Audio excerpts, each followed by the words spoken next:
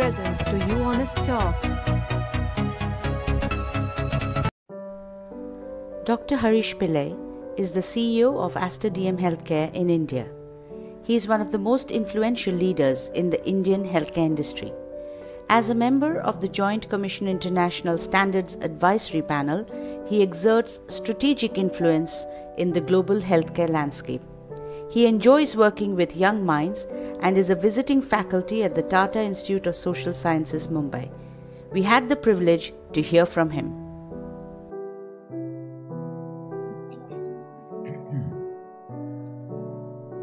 So first of all, sir, thank you so much, sir, for joining and agreeing to share your thoughts with us. It is really a great matter of pride for all of us. Thank you so much, sir, for joining.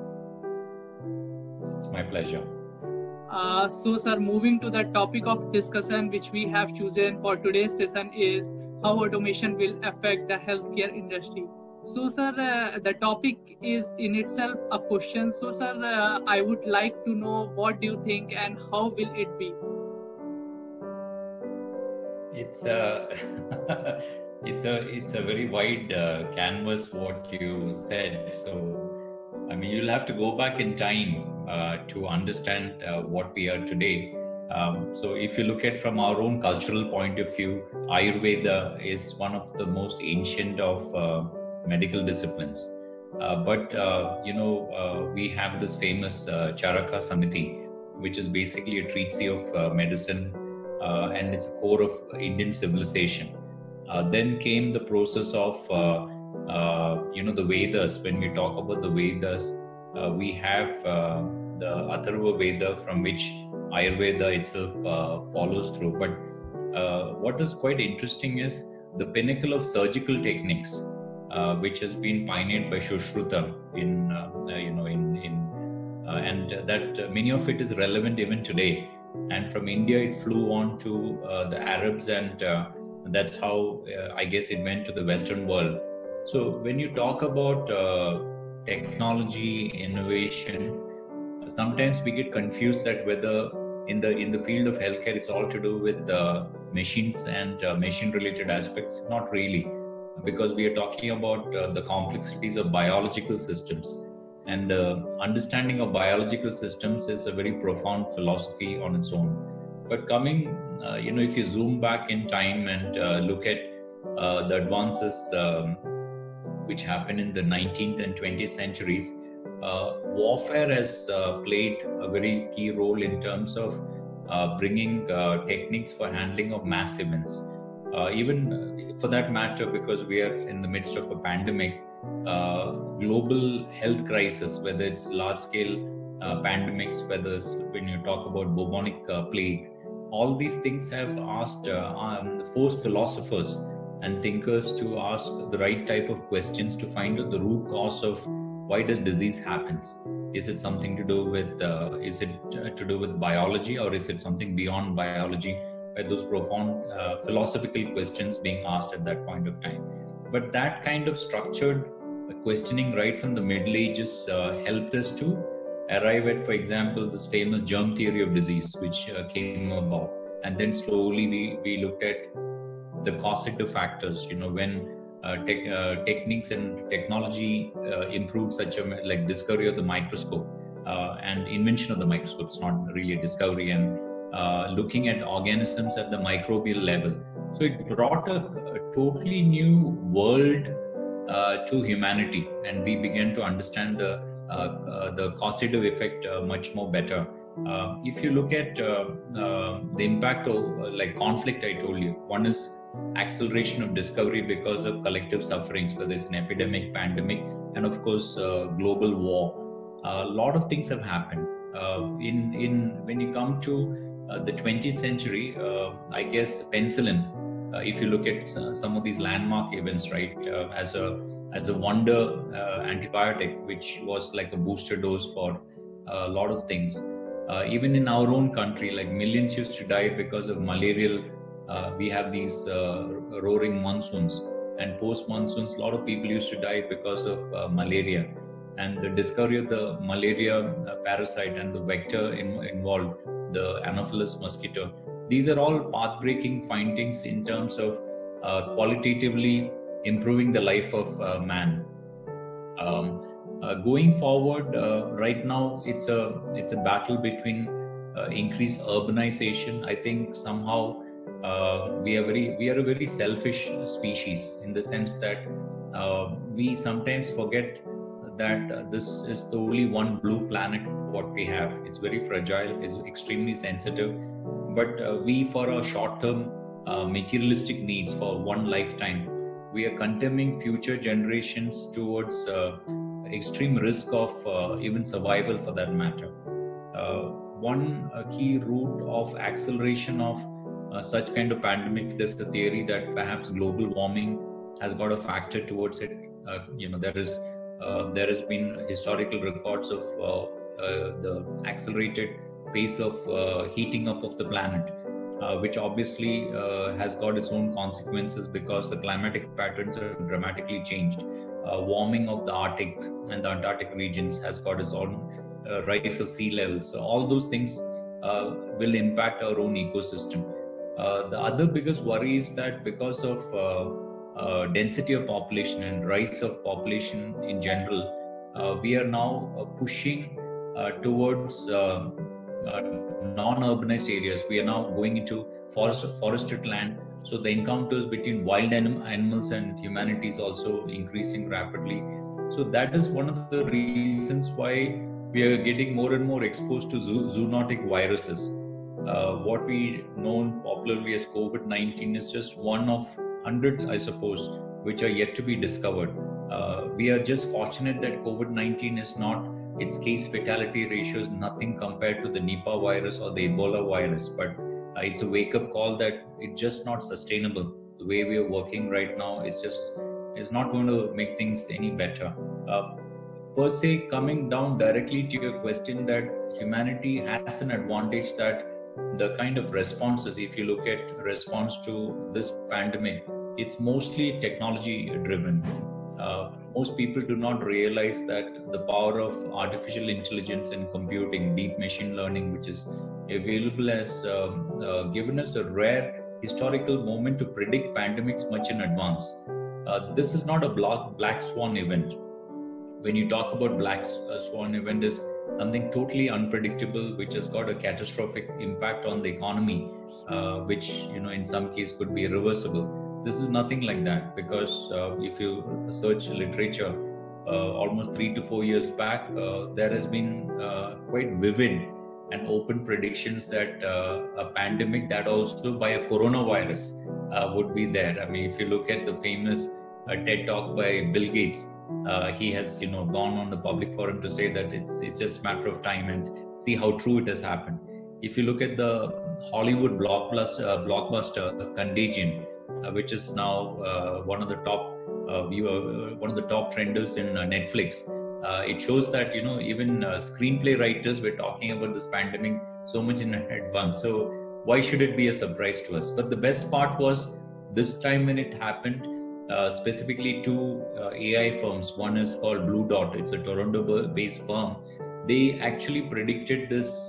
They announced, in a way, on December 31st, which was 9 days before the Chinese authorities or the World Health Organization talked anything about such an event taking place in Wuhan. And how did these guys do it? Was they were just analyzing microclimatic conditions, stratification of demographics, disease trends, and it just could pick it up that there is something happening out there, and they put up an alert. Similarly, there was another firm called Metabiota. Now this is quite interesting. Metabiota had used natural language programming algorithms, and they were completely into social media feeds to look at what's really happening, what is the hot topic being discussed. And they also predicted, in fact, they picked up this specific COVID-19 outbreak in Wuhan, and also talked about its spread to neighboring countries such as Japan, Thailand, Korea, Singapore, much before even a single case happened in those countries. So just see what kind of, so we are actually in that way, from a technology point of view, I would say far better prepared than before. The Chinese authorities thankfully had released the DNA architecture in a public domain, and a lot of people used it. So there was one group of one company called in silico medicine, which analyzed the DNA architecture and looked at the existing vast database of drugs available around the world to look at which drug is most suitable for treatment of this specific in terms of symptomatology. It was a big boost for healthcare workers around the world which were struggling, because as you know, the hotspot shifted from China to United States, it went to Italy, it went to Spain, and hospitals were completely overwhelmed, and doctors were really struggling because of the sheer volume of cases. But because of these technological advances, at least they could know through open source discussions that these X amount of drugs are really perhaps more suitable for managing the symptoms of this specific virus. Some other thoughts was quite early in the day. A couple of months back, there were teams around the world which looked at the same architecture and started working on a candidate vaccine. Though we are not able to tell exactly when will a vaccine be available for worldwide use, but again, AI programs, big data, cloud computing, and state-of-the-art manufacturing facilities enabled us to fast track. And I have no doubt that if you look at history of vaccines, the present COVID-19 vaccine, whichever that vaccine would be, it would be creating a new speed record from thinking of a vaccine to production and finally, going for a worldwide mass immunization program. So all this is because of the tools, technological marvels, what we have at our hand. Coming back to India, some of the things which we found was in the early days, much before the famous address by Prime Minister Modi to announce the first, the Janta lockdown, there was a lot of panic among the common citizens about what is this virus all about. Most of the telephone lines in hospitals across the country got jammed up, or people started calling up doctors to go, "Ye virus ke bare mein kuch bataiye, ye kya hai?" All kinds of questions. And most of the telephone exchanges actually shut down because just couldn't handle the traffic. That's when hospitals collaborated with tech partners and brought about AI-based chat boxes, chatbots which answer frequently asked questions. A lot of symptom trackers, AI-based symptom trackers were also there, which enabled someone who has basically got a common cold or a flu. How do you differentiate whether this is actually COVID-19 or otherwise? So these kind of innovations of putting AI-based chatbots out there and symptom trackers really helped down to calm nerves in a very, very big way. And this is a real example here. Once from a public health point of view, for example, the lockdown, right? There are many examples of effectiveness of lockdown. You can go back to Wuhan, because Wuhan lockdown has been talked about in December, in January, where it was quite draconian in nature. The Chinese, because their political system is very different from a liberal democracy, they could, I suppose, do many of the things which may not be possible in the past world. So some of the things which they used was to convert dumb CCTV cameras into intelligent ones by embedding face recognition algorithms inside that to understand based on your codes, your residential address, your national ID, whether you're breaking the quarantine rules, for example. They also used intelligent drones to have access to those public areas where healthcare workers could not go for sanitization purpose. You use drones to spray those disinfectants over a large public areas. Some of these drones also had infrared sensors to pick up skin surface temperature on a population base. So on an area level, you could make fever pockets. So in India, for example, some of our state police forces, whether it's in southern states such as Karnataka, Kerala, they've also used drones in terms of alerting the public and also making public interest announcements to alert the population not to break the lockdown norms. Some other aspects, because the pandemic in a large country like ours, we are literally a subcontinent, you don't have such kind of human resources to really deploy to track, to trace, to track, to isolate. So that to overcome this human resource challenges, on the 2nd of April, Government of India introduced the Arogya Setu, a mobile-based app, And it's a very good example of a public health response where technology came in and app developers came in to create this kind of an architecture. There has been, I suppose, legitimate debates regarding privacy, but from a public health point of view, that overrides concerns about privacy in a way. And it's connected to a central server, and data which is fed in gives access to public health officials of the district or the ward in which the resident is staying about any COVID case, and the neighborhood is also alerted. So this is a good example of an innovation from India itself. Some of the examples in terms of technology from a public health perspective I would talk about is there's a San Francisco based company called Fitbit, which used sensors to pick up basal heart rhythms, sleep pattern disturbance, and you can put that over a large geographical area, and you can see that if there's an abnormal sleep disturbance or the heart rate is much more, obviously that patient must be febrile, and then you can you can actively go and investigate and intervene and find out why this is happening. Another example is a smart thermometer called Kinsa, which with the help of a Bluetooth is connected to your smartphone, and it can pick up real-time temperature reading and send it to your mobile phone, and from the mobile phone to a central network. And you can imagine like your weather forecast, what you see right across a large geography. You can see fever patterns, which areas there is people with more fever, some which is less fever. Imagine that kind of data available for public health authorities. You can intervene more faster. So these are all examples in the right way where innovation is really helping us to meet this pandemic. I think the big difference based on the policy, sometimes necessity is the mother of invention. The central government of India, the government of India has introduced a lot of changes. Like one landmark thing was to create this new agency to increase collaboration with the Indian Space Research Organization that whether it's interplanetary missions or otherwise, you can also have private sector collaborating in it. And this is definitely going to create huge employment opportunity. We have an amazing institution for space sciences in Trivandrum, where the worry was the first few batches, they were all attracted to other countries because there were no job opportunities in India. So at least that kind of talent we can retain within our country. So when you look at the big picture at a macro level, you have this incredible institutions where R&D infrastructure is fantastic, both from a hardware point of view and from a human resources point of view.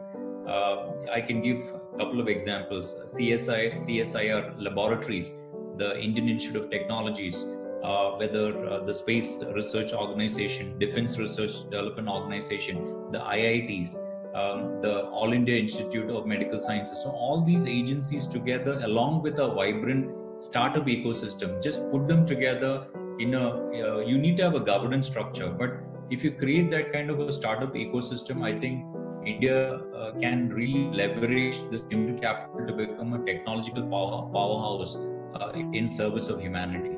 I hope this answers your question. Absolutely, sir. Sir, you have told us many things, and also I think it will be much fruitful to our viewers. So, sir, my next question to you, although I say it is generally a common question whenever we talk about automation, or whenever we talk about that we are moving towards more IoT, machine learning, or ML. So the most common question which come into existence is that will it affect the jobs of people? So sir, what do you think over it? So this is like that whole debate. I mean, I remember a long time back when I was in college days, trade unions, doing inqilabs in on the streets against computerization of banks. And look at how we have come. I mean, these are basically misinformed debates happening. I suppose the fear is natural because there is an information asymmetry. People are unable to predict what's going to happen. But banking is an excellent example of where technology has actually augmented job creation, and it has made the process much more efficient. Like many of us, we are now mostly on a mobile phone. We have never ever gone to a bank in our lives. I mean, this is a typical millennial would have seen a bank branch. So it's a very transformative process because the entire back end and front end is tech enabled, And but from a customer point of view, it's fantastic. It's secure and encrypted data, but you get your banking part done. Answer to your question is there will be reskilling required. Some segments of the economy, definitely, I think some of the jobs would become redundant, but at the same time, it's going to create many more job opportunities. So what is required is to go back into our academia, our schools and colleges, change our curriculum and produce graduates and postgraduates as per industry needs. Sometimes I fear that it's because of a colonial legacy that the reformation in the educational sector, both at the secondary school level, higher secondary school level, and graduate level, is not what the economy needs. To give you an example, from Central Europe, if you look at the largest economy in Central Europe is Germany. Germany for many decades, they never had management institutions which produce MBAs. So Germany was well known for its polytechnics, where they were focusing on skilling their their working class, and that is why Germany is such a manufacturing powerhouse. If you look at, most people only think about Germany in terms of luxury vehicles, whether it's Mercedes-Benz, BMWs, and others. But people do not realize that some of the fine skilled surgical instruments, some of the best surgical instruments in the world, are from cottage industries in Germany because of the high skill level their workmen have. And for a large country like ours, somehow we seem to have missed out on the manufacturing bus. And it's also to do with, even while the government can work on reforming policy, as Indian citizens, I think we also need to have a paradigm shift in terms of how should we guide our children to which vocation. So skilling is, I think, something very important which is going to come. So answer to your question is net to net. I don't think there will be job losses. It's basically technology is going to augment and expand human ability to perform.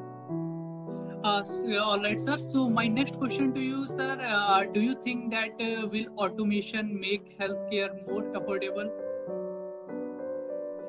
Very much so. Like one live case study from India is the National Cancer Grid.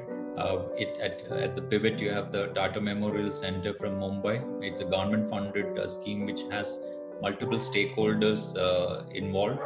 The example of the National Cancer Grid is to demystify the voodoos behind cancer treatment. Again, like I told you before, the keyword is information asymmetry. So in the world of information asymmetry, the doctor at the pivot, based on credentials, expertise, experience, prominence, will somehow sit on the pedestal. And this happens because in a large country like ours, people unfortunately travel quite a bit. And in the example of the Tata Center, it is considered like the mecca of oncology care because of the reasons I mentioned above. You need not do that way, because anywhere in the world, sometimes it is now very rare, but in the earlier days you find a lot of these so-called VIPs, were mostly politicians or celebrities traveling abroad for expert medical care, and used to keep wondering why are they doing that, because it's the same, completely altered. And it has significantly reduced the cost of care. It's my wish that what the National Cancer Grid has done can also be applied in other non-communicable diseases, whether it's pulmonary care, neurosciences, orthopedics. Most of these clinical algorithms, because now we have huge amount of data, we can actually standardize treatment protocols and reduce cost of care. There's no doubt about it. You can hear me, Harsh? Yes, sir, I can hear you. So, sir, my next question to you, sir, as for now, what I have listened, I don't know what is the inner thing. Recently, the telemedicine concept is more emerging as far as for now. Because it helps people to stay at their home and take the advice from their doctor. So, sir, do you think that will it take forward, or will it change? Future consultancies will be totally based on the telemedicines?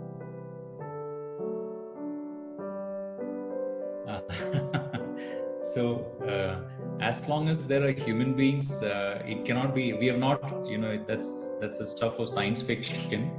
At this stage, that's being very utopian. So telemedicine is here to stay. I completely accept that. And there are some disciplines where I guess more telemedicine consumers would be there, but it cannot be for all disciplines. Like, for example, if you're sitting in your home and you want to have a consultation, let's give you a simple example. I have stomach pain. So now stomach pain can be because of many reasons. It can be, it could be a surgical problem. It could be a medical problem. It could be a psychosomatic issue. It can also be a cardiac issue. You never know. But then the best case scenario is that when you when you do a teleconsultation, they can triage you. Basically, it's a triaging purpose to rule out what could be. And this is also, there are limitations on that. So you can't say that telemedicine is the gold standard for medical care. I think that would be a big mistake and a big fallacy, because it can result in wrong diagnosis.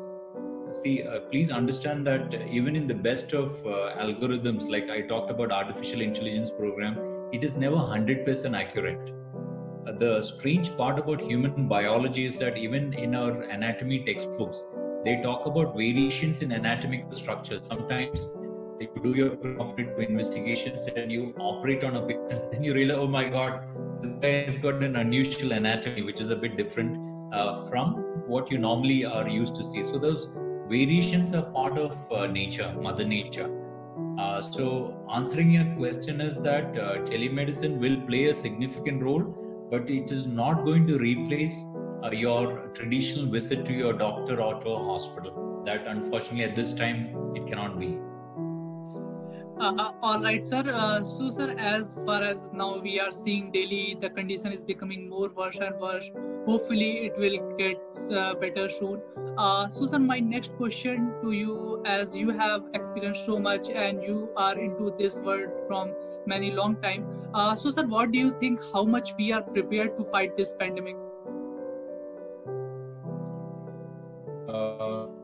It's very sad, as a patriotic citizen of this country, I feel very sad about the state of affairs, in the sense that we have completely neglected public health.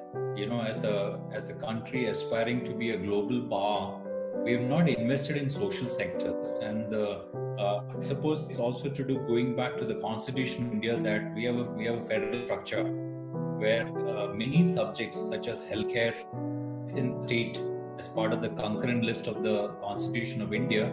It is part of the state. The state governments have a clear role in it. So broadly speaking, I can see that southern India, the states in southern India, starting with Kerala, Karnataka, Tamil Nadu, Andhra and Telangana, they have invested much more in social sectors, mainly in public healthcare and education, compared to the bigger states in India, which is what we call traditionally the Bimaru states, right? The large states.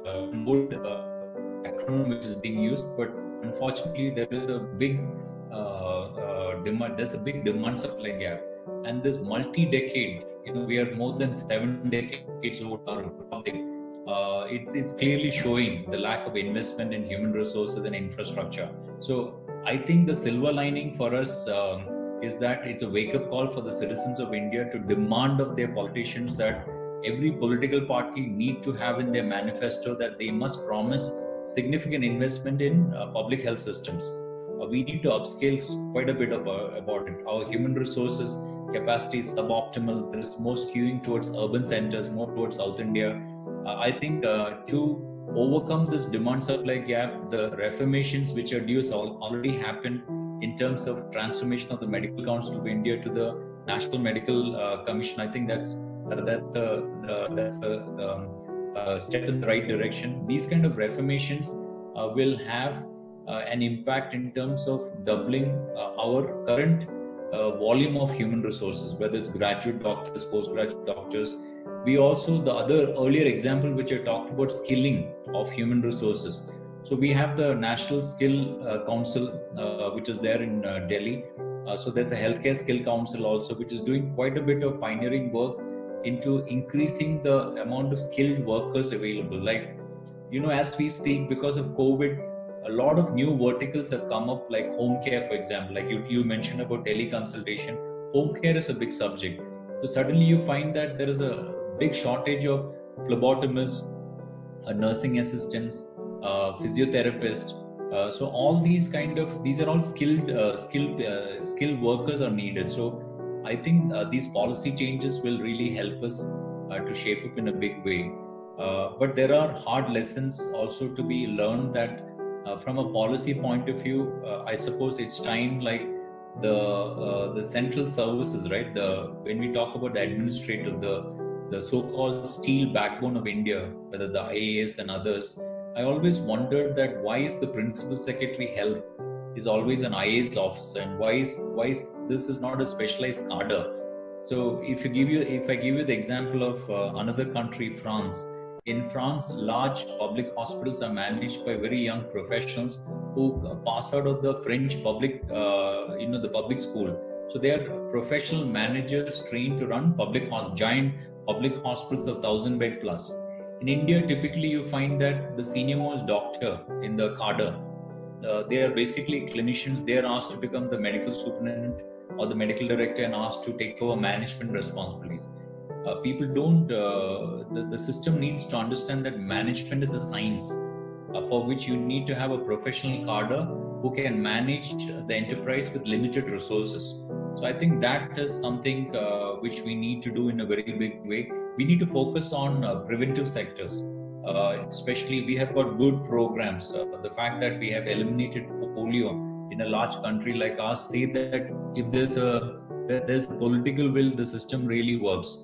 The silver point, these are the negatives which I told you. I think the positives is that we have Ayushman Bharat, the world's largest insurance scheme, which covers almost 500 million citizens. It is a much needed safety net for a large amount of our population who unfortunately would slip into acute poverty due to single episodic exposure to private healthcare.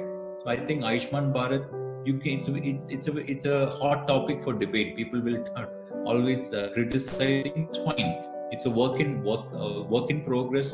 Model can be fine-tuned. I think the intent is right. We need to ensure that the required budgetary allocations are made. So that I think that's very important. I also like this other effort of government of India to make the whole country home defecation free. That we are investing in building toilets as part of Swachh Bharat, which I think is fantastic. The present administration's resolve to give potable water to all citizens, which I think is extremely important. The distribution of LPG cylinders, the Ujjwala scheme, I think that's phenomenal. It really eliminates this whole issue of respiratory diseases to a large population in the rural sector. So if you look at from a holistic point of view, all these things actually improve the health of the citizens. But the thing is, the economy needs to kickstart, and we must make it a strategic resolve that health sector, especially public health, should be a strategic sector for the government of India. You need to put in up to 5 to 6% of GDP towards a health sector continuously for a couple of decades. Otherwise, when we talk about India becoming a superpower, that will be a pipe dream. We need to invest in education and health sector. All right, sir. So I don't want to waste your much time. So moving to my next question, or rather, I would say, sir, what will be your advice to our viewers in this Corona time? It's very simple. You got to be sensible, stay safe and secure. Please follow the instructions given by various public health authorities, your district administration, others, and it's all basics, right? When I talk about self-discipline, you need to wear a mask. A mask should not be mostly when I see pictures, people wear mask as if it is some sort of a decoration. They don't cover their nose, they don't cover their mouth. It's somewhere on the chin, which is absurd. You need to know that this is meant to be a mechanical first line of defense to prevent the virus from entering your respiratory system. So you need to wear the mask appropriately. You need to know how to wear a mask and how to remove a mask. It's a very simple technique. You need to maintain hand hygiene. Extremely important to maintain hand hygiene. it's a cultural tendency for us to keep touching our different parts of our face. We need to avoid that. Social distancing is so important. You need to practice that diligently. And if you do these simple things, follow your public health administration's advice, things ought to be better. You need to also look after your mental health, in the sense that lockdown sometimes can be very depressing. And so how do you engage yourself mentally? We have a lot of these cultural traditions of getting up early in the morning, for example. Do your pranayama, do a bit of meditation. It really helps you to be fresh early morning, maintain your diet well, hydrate yourself. I think those kind of simple measures will really help you quite. And I suppose one important advice to the youngsters is that try and avoid your mobile phones. And I know it's tough advice, but mobile phone addiction is also a disease. And there's a whole series of literature coming about mental health issue, people who are completely addicted to social media and mobile phones. So if you can detox yourself from your mobile phone, social media apps, this 24/7 television networks is very damaging for your health. If you stay away from these things, I suppose we should all be fine. Thank you so much, sir, for these advices, and also it was a nice interaction with you. Thank you so much, sir, for joining, and we look forward to conduct more and more sessions with you. Thank you so much, sir. Thank you. Pleasure. Thank you, sir.